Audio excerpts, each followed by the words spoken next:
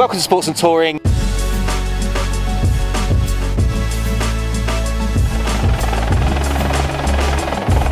You join us here today at Crown Cars and Coffee. We drove down here with SCC Private Members. We're in their own dedicated paddock area here. There's some amazing cars.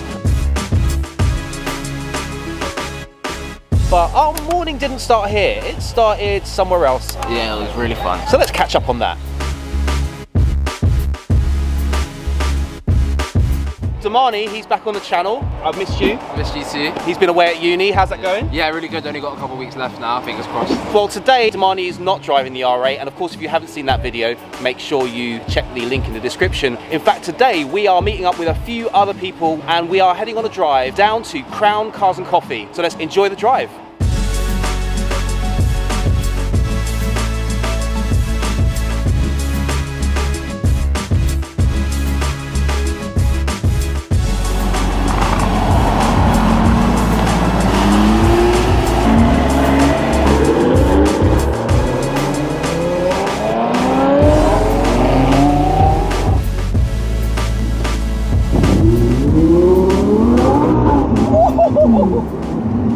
Is that the first time you've done that? Yeah. That was funny.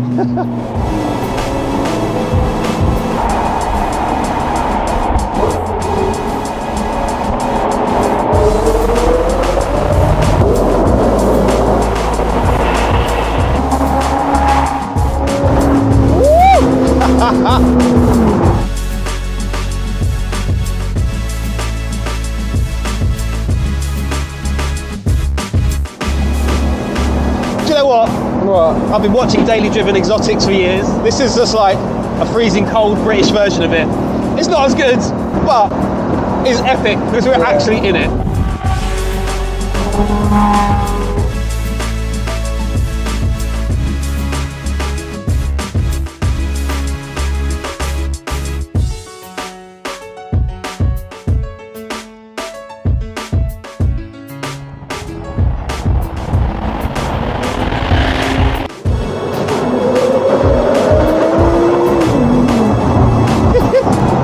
That Bentley sounds surprisingly good.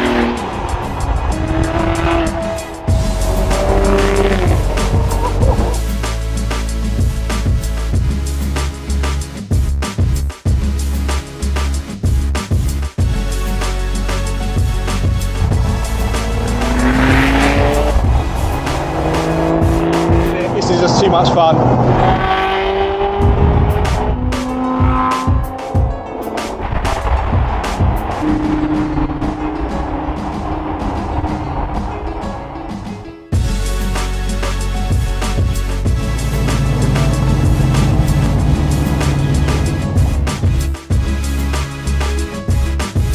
So we just got here to Crown Cars and Coffee. We're here with SCC. Yeah, it was an awesome drive here, and I think we should go and have a quick look around at the cars that are here as well. SCC particularly have their own area set aside. We've got quite a few interesting cars. Marnie nearly wet himself over a McLaren 675 LT. Yeah. And quite frankly, I got the fizz too.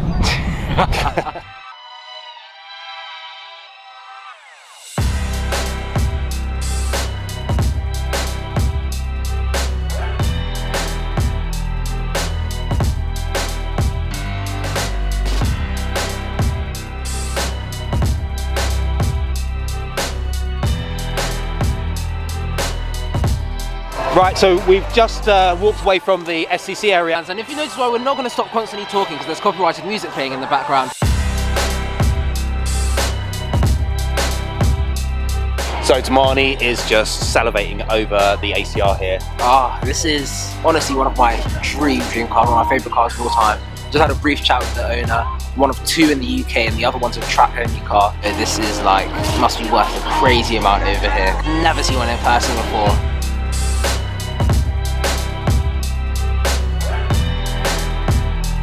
And here's that 675 LT, honestly stunning car. The colour, perfect. Spec, almost perfect. If only it had the carbon side blades, then it'd be my perfect spec. It's even had some MSO touches in the interior, like the little turn dials in the matching green. And honestly, what a car. To see that and the ACR like in the same place. I think he's gonna have to sit down in a minute. I think this is my favourite modern McLaren. Obviously we don't count the F1, that's just in a class of its own, but and to see that DDE just bought one as well, it's making me start making some life plans so I can get mine one day. Well, we'll need the channel to grow a bit more. If you want to help us do that, make sure you give us a thumbs up, because that tells YouTube that other people like you might also like this video.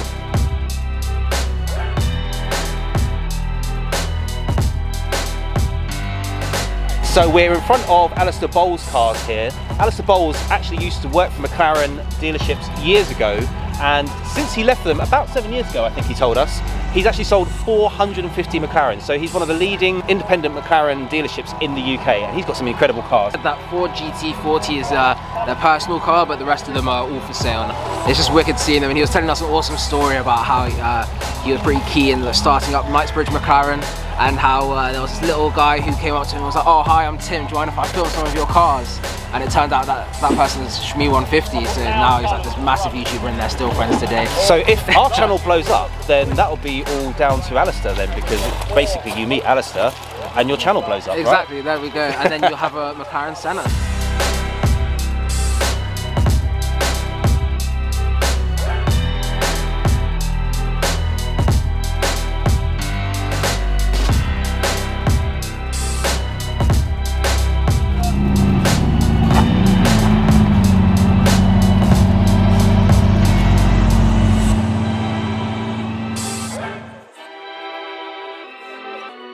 Some more cars have arrived. Honestly, like when these two event stores showed up.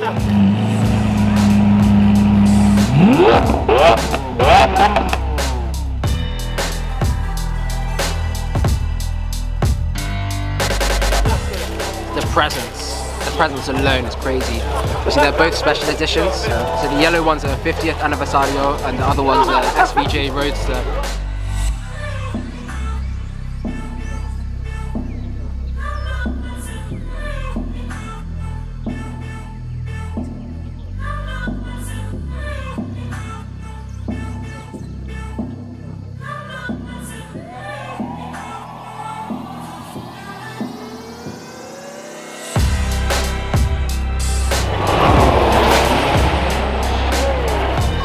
That was low. That was really low.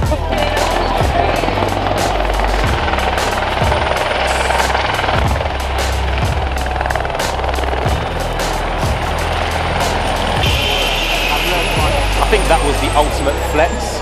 Whatever, forget burnouts, I'm just gonna do a low pass flyby and swing the chopper around and put it down there. Yeah, forget your Lambos, your Aston Martins and all that. McLaren Sennas. Yeah, just flying on a helicopter. That is a flex.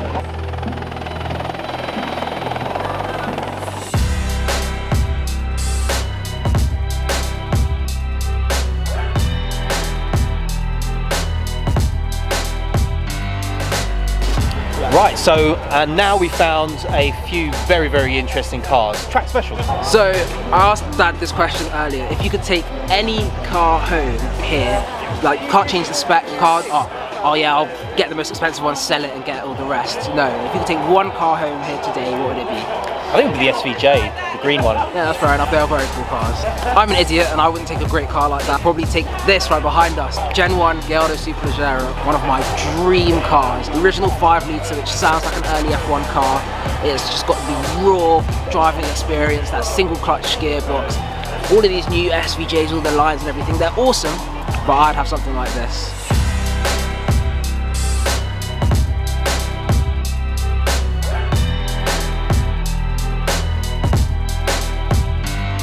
So speaking of track specials, there's so many here today, like that Performante Spider, that 600 LT, 675 LT, 765 LT, ACR, SVJ, Speciale Aperta. There's too many to name. There's so many lightweight track specials here, and there's something so special about that. Not everyone takes their track special on the track, but it's about that driving experience and the heritage and the knowledge that's gone into making a car perform so well and have it on the road. And I think that's just what makes a lot of these cars special. I think that's one of the biggest things that really made you want to choose that GT, is the rarity and the fact that it's a track special. Another thing I quite like about it is, in some ways it's kind of subtle. To a lot of people it's just an R8, but then if you know your cars, then you know it's actually a lot stiffer, lower, lighter, more powerful, and rare. Like, there's only 333 in the world, there's only 24 registered on the road in the UK. I don't think even the original 33 are all in the UK anymore. No, some of them have definitely been shipped overseas. Yeah, they've gone missing or they've been crashed, one of the two.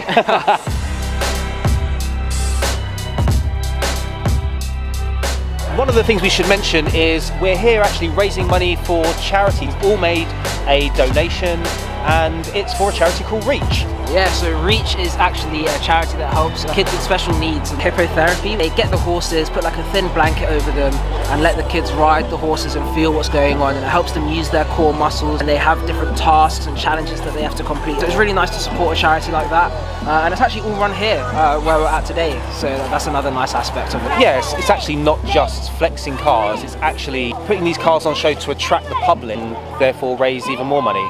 And it's not just for young children, it's also for adults as well. It's a very, very different but highly effective way of helping someone who can't walk get back to walking.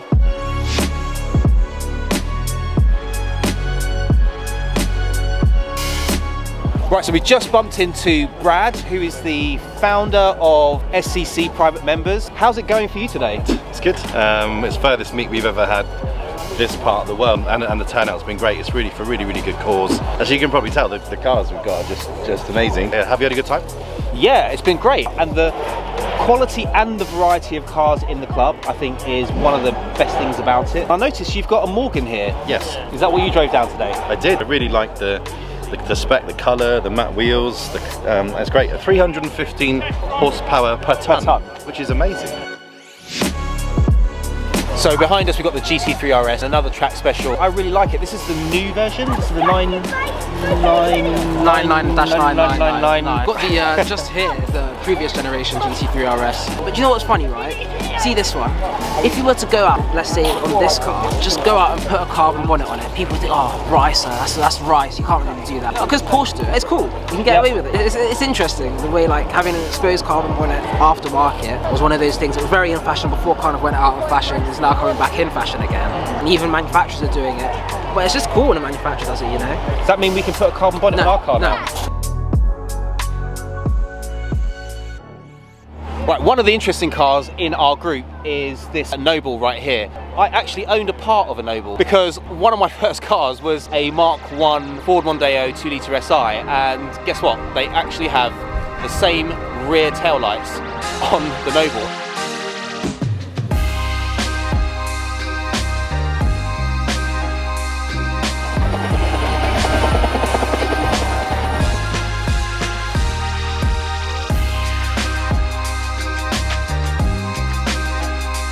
Now this is actually my first time seeing the Rolls-Royce Cullinans in person, and look at this interior, it's just luxury. Look at this carbon fibre here, and just the way the interior is designed. You've got to have the Starlight roof if you get one of these, don't you? So what a beautiful spec. Oh no way. Behind us there's a McLaren Artura which hasn't even been delivered to customers yet, so I'm really shocked it's here. I think this is my first time seeing it like in person. I think all the things that are holding me back from seeing it online, they're gone. Like, I think it's gorgeous. I think it's a perfect blend of their previous 570S and the 720S to like combine the design style into one car that's just showing the future of McLaren and the technology in it as well, with the hybrid system and everything. The actual motor itself is just tiny, just sandwiched between the crankshaft and the gearbox. It's just phenomenal. And of course, that's the only way you can reverse with electric power, because there is no reverse gear. It's such an impressive looking car. Like you say, it's that evolution, taking it further forward, hinting at a bolder future, but still respecting the design language of the past. I really like it.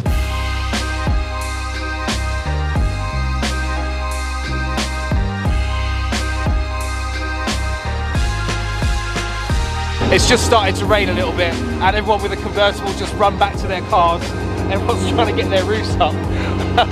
It's a shame because the weather was really good. I think we're having a bit of a race between the Ferrari and the our GT. I think the GT's winning. Anyone with a convertible immediately switched on their engines, and that was it. Had to go up.